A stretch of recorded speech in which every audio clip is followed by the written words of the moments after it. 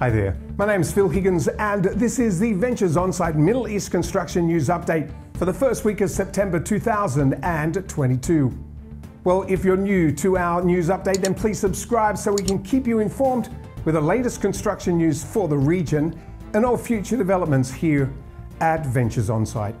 Well, Qatar has announced its plans to build a $1 billion blue ammonia plant with a capacity of 1.2 million tonnes per year.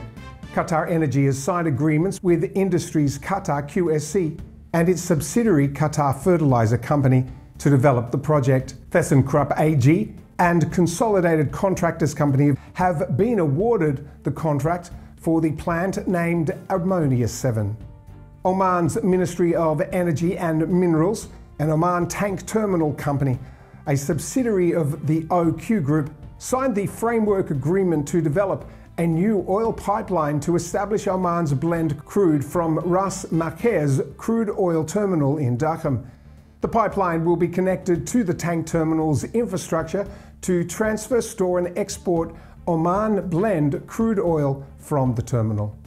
Abu Dhabi National Oil Company announced this week the award of 5 framework agreements valued at $1.83 billion for directional drilling and logging while drilling to support its efforts to expand the production capacity of its low carbon and gas resources.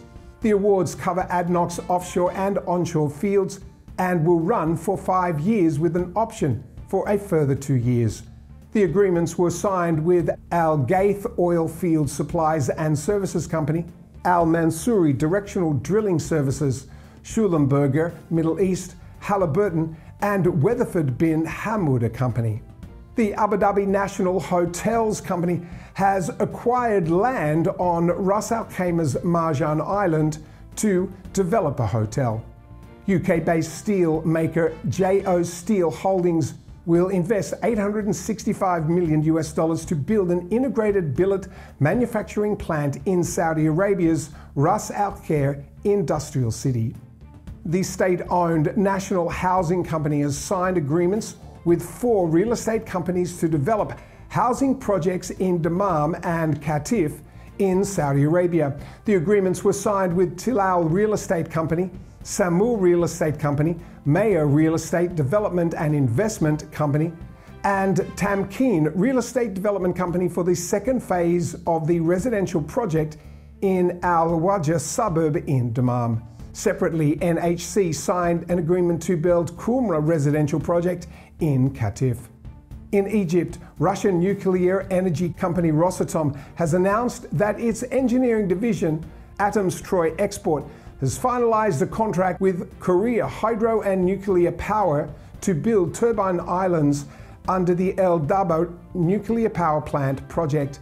KHNP will be constructing 80 buildings and structures at 4 units of the power plant as part of the contract. Egypt real estate developer GV Developments has signed an MOU with Aegis for the development of Tabul Industrial City in Giza, Egypt. The project will spread over 109 million square meters, with every area aimed at servicing the purpose of sustainable production. It will be developed into a green, smart and livable industrial city in the heart of Egypt's trade area. Well, that's the news for this week. Like always, we hope this news update helps you stay informed so you stay competitive. My name's Phil Higgins and this is Ventures Onsite Live.